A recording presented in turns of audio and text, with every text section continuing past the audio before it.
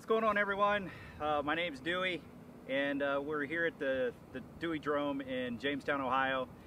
I'm here with a couple friends with some pretty cool airplanes, and pretty much what this video is going to be about, or some of it, we're just going to talk about the cool three airplanes behind us because it's in the same era, and they're the big three airplanes that were in the general aviation world in the 40s. I'm Andrew King. I have the 1939 Taylorcrafts on the end of the line here, and a frequent hanger-outer at the Dewey Drome. That's right, frequent hanger-outer. So I'm Jesse Clement. I have the 1947 J3 Cub back here, and this is my first time to the Dewey Drome. Yes, and I'm Dewey Davenport, and this is my 1947 Aeronca 7AC Champ. So, we're here in front of Jesse's J3. He's going to talk about the J3, and then we'll kind of just add into it as we feel. Yep. Yeah. Go ahead. So this is a 1947 J3. Came off the line January 28th of 1947, so it was one of the last J3s built. This one here left the factory, lived most of its life in Florida, and at some point was purchased by Purdue University, actually, made its way to Indiana, and then the previous owner to me acquired the fuselage and wings and stuff from Purdue and ended up restoring it. This particular one here has the C85 stroker engine in it, so it has a little extra horsepower. It's a really nice engine. It's a blast to fly, and been flying it all over the place. How many years have you owned it? I believe this is year 5. Okay. So. Well, the history of the airplane though, but Dewey, you soloed in one, didn't you? Yeah, I learned how to fly at Red Stewart in a J3 when I was 18 years old, and I don't know the date exactly when I soloed, but I believe it was October or November of 1990. Do you remember how much it cost? Yeah, it's $26 an hour, and the instructor I think was $13 an hour. I could come and rent the airplane for $13 for a half an hour. Wow. So, and that's with fuel in it. And that airplane is still at Red Stewart. They're restoring it right now, and it's in the hangar, so it's really, really cool. What's the N number? I don't know. You don't remember the N number? No. I remember mine. I soloed in 7006 Hotel in Hampton, New Hampshire, at Hampton Airfield, right on the beach in New Hampshire, a mile from the beach in New Hampshire, in July 14, 1978, and it was $16 an hour wet, including fuel, and the instructor was 8. I was 4 years old. How old were you, Jesse? More like what? How old were my parents? What did you solo in? You solo in a Cessna? Yeah, 172 was first solo. How many hours when you got this? How many total hours flying? 5 or 10. Oh, is that right? Yeah. So you just soloed and went right to the Cub then? Yes. Oh, well, that's good. Yeah, yeah. So one thing unique about Jesse, if you go to Oshkosh, he gets to speak there, and his plane's there on display in the vintage, but he's a Young Eagles pilot, or a student. He came up through the Young Eagles program. When he was a little kid, a guy took him for a ride in a Chief, right? Yep, Ray Johnson and his 47 Aeronca Chief. Yep, took him for a flight, and since then, he's plain broke. He's spending all kinds of money. He just graduated college at University of Western Michigan. Yep, Western Michigan. Okay, and got a CFI, so he's going on the professional pilot route. So, how many hours do you think you have in this, Andrew? In a Cub? Yeah. I think I have maybe 200 hours in a Cub, something like that, at this point. And interesting, I have flown, the Cubs originally came with 3 main engines. There was Lycoming Cubs with a 65 Lycoming, the Continental Cub like this with usually a 65 Continental, this is an 85, and they had a Franklin powered Cub, which are very, very rare, and I knew a guy that had a Franklin Cub once and let me fly it, so I've flown all 3 of the main types of Cubs plus the military L4 version. But it's interesting, one of the interesting things to me is, no critique of the Cub, but of these 3 airplanes, this one is probably the least comfortable and the slowest, but it's also the most popular. And they built, what, 19,000? 19,800 or so. Yeah, almost 20,000. They were just, I don't know if it was because Bill Piper was so great at publicity or what it was. People just love Piper Cubs. But there are a couple of possible reasons. One thing is the doors on the side open up. You'll see, we'll go take a picture, but the doors on the side open up, and it's almost like open cockpit flying with the doors open on the side, and there's just something about a Piper Cub that everybody loves. And they were a little bit earlier than these other two airplanes. And in fact, one interesting thing is that the Cub was really designed by a man named C.G. Taylor, and the first Cub was an E2 Cub. It was called a Taylor Cub, and Bill Piper was the money behind the company, but Taylor was the designer, so they were Taylor Cubs, and there was a Taylor J2, and Piper and Taylor didn't really get along. We'll get into that when we go to my airplane, but eventually Taylor kind of got forced out, and it became the Piper J3 Cub. So it's interesting. They maybe had a little bit of a head start in getting popular is maybe one of the reasons, but they're very fun to fly. Light on the controls and just very fun to fly, and you can fly with the doors open, and for some reason the Piper Cub is just kind of the king of the hill of little two-seat 65 to 85 horsepower airplanes. One thing about the J3, it does fly well. It, like you said, it's light on the controls. It flies, in my opinion, better than a Champ on being very maneuverable. But when it comes to other stuff, I go with the Aeronca. Well, the Aeronca has more room. Of course, the Aeronca, the Cub is kind of a 37, 38 design, 1938 design.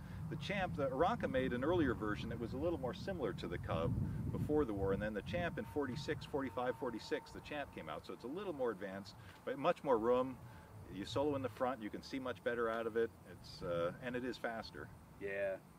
Well, Jesse, appreciate it. He came from Marion, Indiana. It took him over 2 hours to get here. But you know what? It's low and slow, and it's an awesome airplane. I'm glad he's here. I wish he would stay longer. But let's go over to the Champ here and talk about the Champ real quick.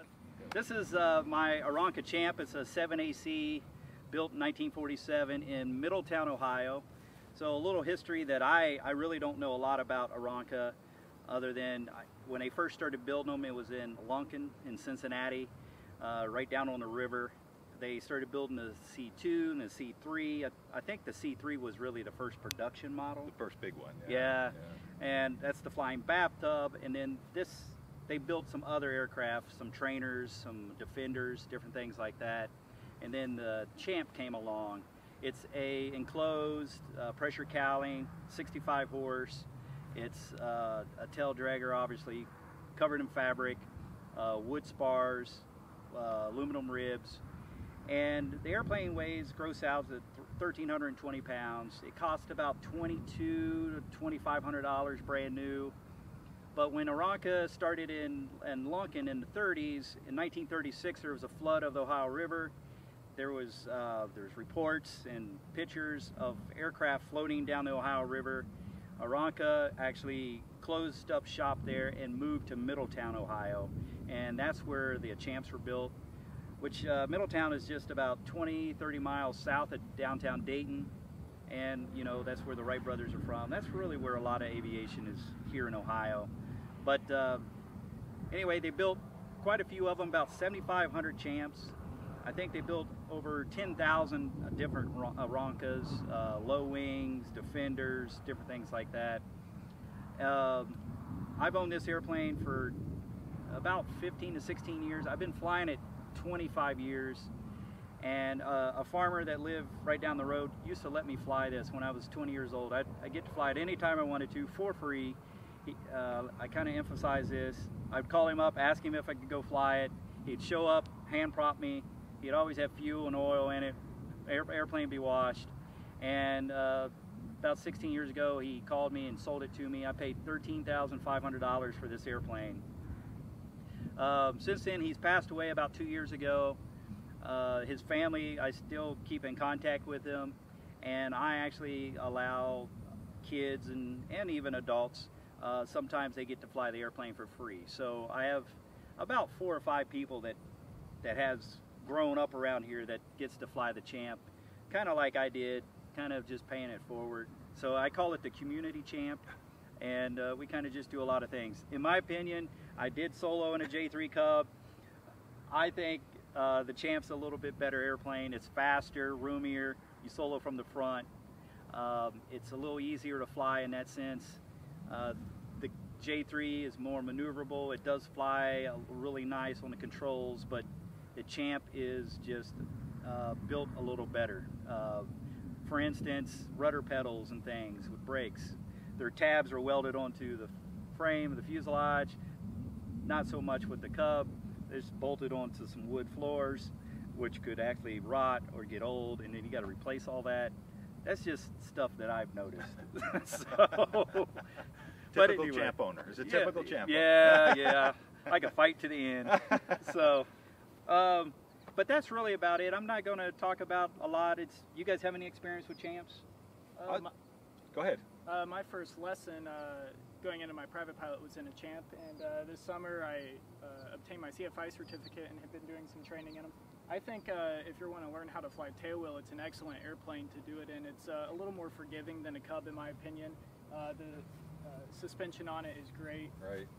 Yeah. No, it's interesting. When I learned to fly in Hampton, New Hampshire, the process was they had 3 Cubs. In fact, talking about history with Cubs, as I say, the Cub that I learned to fly in is still in Hampton. It has 14,000 hours on it now.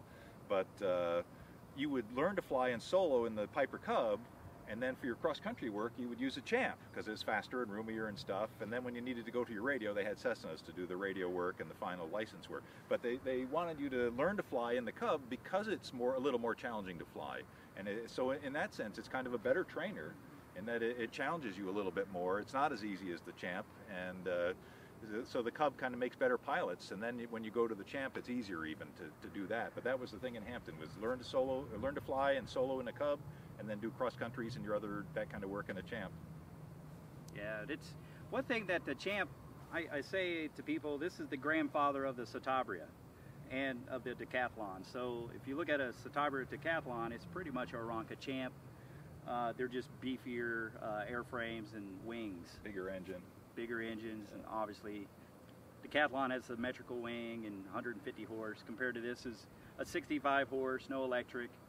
It's the perfect modern day every person airplane. It's like each one of these, and that's why Jesse's here. He doesn't have to have a radio, doesn't have an electrical system, and we just fly low and slow 500 miles or 500 feet off the ground and 65 miles an hour. So all 3 of these airplanes, that's an interesting point, is all 3 of these airplanes were good enough that they were later developed into more improved airplanes. The Champ kind of became the Citabria, and then the Decathlon that were aerobatic airplanes. The Piper Cub became the Piper Super Cub, and now there's still people today building variants that are very similar to the Piper Cub, carbon Cubs and different things. And then the Tailorcraft was put back into production in the 70s with bigger engines and things like that, and they're kind of popular in Alaska. Really, all 3 of these are popular in Alaska with big engines and big tires and stuff. So it was interesting that all 3 of these types of airplanes were good enough to be improved and get bigger engines and go faster and make models that were very similar but improvements. Well, let's go take a look at this T-Craft. All right, this is the 1939 Tailorcraft. This is mine. I just flew out from Virginia yesterday. It took about 4 hours of flying time to go 350 miles. It goes about 90 miles an hour or so. It was designed, this is the interesting C.G. Taylor-Bill Piper connection. C.G. Taylor wanted to build an airplane where the people sat side by side, the passenger sat next to the pilot, and Bill Piper liked the Cub design where the pilot sat in the back and the passenger sat in front of him, and it was such an argument between them that eventually C.G. was kind of forced out, and he moved to Alliance, Ohio, and designed this airplane. They had the Tailorcraft Model A, I think 1936 was the first one, and it only had a 40 horsepower Continental engine.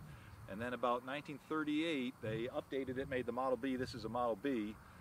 With it first had a 65 horsepower, 65 Lycoming Franklin Continental like the Cubs, but it was a side-by-side airplane. They kind of advertised it as the automobile of the skies. If you look in the cockpit, it has big round control wheels like a car wheel in it, and where the other 2 airplanes have sticks. And nowadays most of us kind of like sticks. It's kind of cool to have a stick, but the Tailorcraft with the big round wheels is still kind of cool too. But you could sit next to your passenger, you could talk more easily. Back then they didn't have intercoms and stuff. It's also a pretty efficient airplane. It's probably the fastest of the 3. If you look at the wing, the other 2 airplanes, the wings are flat on the bottom, and this one has a little bit of a curve to it on the top and the bottom. And so I think it's an M6 airfoil, I think, or possibly maybe a 23012, but it's one of the semi-symmetrical with a curved bottom wing section, and that makes it very efficient. It goes, as I say, about 90 miles an hour. The stock ones have 12 gallons of gas, burn about 4.5 an hour, so roughly 2.5 hours of flying. And so 2 hours is about the most you want to fly. The most I fly is 160 miles. But this is a 1939, November 1939. they built them almost exactly the same all the way up through about 1947. And so these three airplanes, in 1946, these were the big three airplanes that competed against each other, and it was kind of whether you liked, you know, Ford or Dodge or GM, which one you liked and which one you bought. The Cubs, again, almost 20,000, and the Champs were 7,500, and I think they built about 6,200 or 6,300 Tailorcrafts like this. So Piper was really the king of sales. But any airport in 1946, 47, 48, up into the 50s, you were very likely to see one or all of these three types of airplanes at them. And so it's kind of interesting to have all three lined up in a row right here. But that's kind of the story of Tailorcraft. Taylor was involved for many years. In World War II, they did build a tandem one with a front and back passenger thing for the military. And I think they built several hundred of those. There's a few of those survivors around. But their real bread and butter was the plain old Model B Tailorcraft like this, with the side-by-side seating, 65 horsepower, later 85 horsepower, and wheels instead of sticks. Have you ever flown one, Jesse? I have not. Yeah. Oh, well, too bad you're not staying long enough. We could take care of that. I've flown Andrews, and I've flown, I think, Matt's. But, you know, never just out. Actually, I flew a newer one. Did you? Yeah, the 15. F-19 or? Yeah, I can't remember. Yeah. Had 135 horse on it or something. Right, It's pretty nice. But one thing I noticed that it floats. It has a hard time slowing down. They've always had that reputation. If you're a little fast trying to land, you'll go all the way down the runway in the air. In fact, I almost did that coming in here before. Yeah, I was a little fast. Yeah. Yeah, it just gets down in that ground effect and just floats on the cushion, and it's very streamlined airplane. It's very fast. It's very maneuverable. Yep. Yeah. I used to do an aerobatic act in this one where I go to 4,000 feet, shut the engine off, do a 10-turn spin, and do some loops and rolls and stuff, and then glide in and land. And it does not have a starter on it, so you couldn't start it again. But sounds like Ernst Kessler from the Great Waldo Pepper. Right. But part of the thing being because it's so efficient. So even with the engine off, you could do loops and rolls and stuff. We should do that now. I haven't done it in a while. I'm out of practice. Yeah. Well, I hope you guys enjoyed. We'll probably do just some close-up shots of each plane, and but yeah, I hope you guys enjoyed this quick little video. It's probably like way too long, but hit that like and subscribe button. Thank you, Jesse, for coming here. Thanks for letting me invite myself over. Yeah, and Andrew, thanks for being here. Hey. And man, we're always trying to have fun. If I have time, I would have a lot more of this stuff out here, but yeah, we'll see you guys. Everyone, aviation world, take care, and blue skies.